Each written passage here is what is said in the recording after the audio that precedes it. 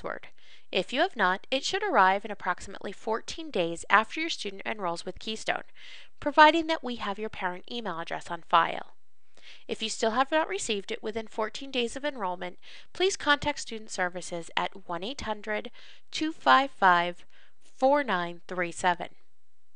You will log in the same way that your student does at www.keystonemiddeleschool.com. Once you have logged on, you will come to this page. This is your student's homeroom page. On the right-hand side, you will see all of the courses that your student is enrolled in. Click on the course that you would like to view. Let's begin by looking at 6th grade English. Once you have logged into the course, take a look at the left-hand side of the screen and locate the Observer Tools link in the Tools box. To view your student's grade, click on Observer Tools and then click on View Grades. This is an important page for you to visit often. The gradebook allows you to see what your student has accomplished, the grades that they have received, how often they are submitting work, and what they still need to do. Here are a few points to keep in mind as you view the gradebook. The due date column is a placeholder until your student submits an assignment. Once an assignment has been submitted, this area will be populated with the date of submission.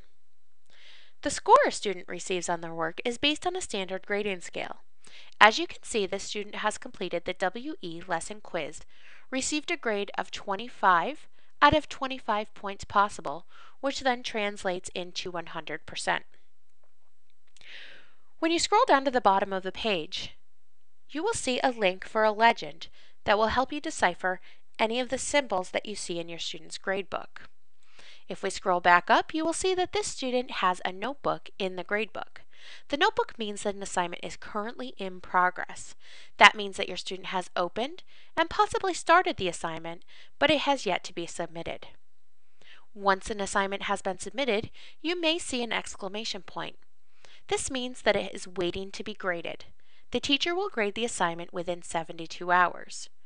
Many assignments or quizzes are graded immediately and will display a score as soon as it is submitted.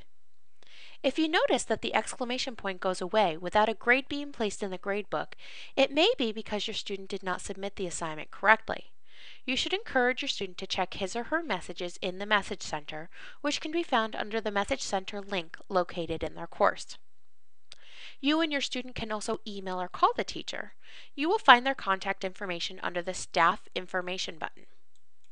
If you have any concerns about your student's courses, please do not hesitate to contact the teacher.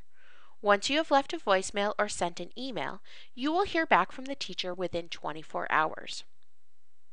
Scheduling is one of the most important components of your student's courses. Because of that, we have provided them with a dynamic scheduler that can be found in their courses under the Orientation tab. This schedule can be customized by entering your start date and anticipated end date, and can also be changed at any time.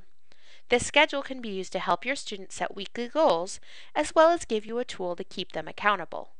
We recommend that you use this schedule and compare it to your student's gradebook on a weekly basis to make sure they are progressing and accomplishing their weekly goals. If you have any questions about your Parent Observer account, please contact Student Services at 1-800-255-4937.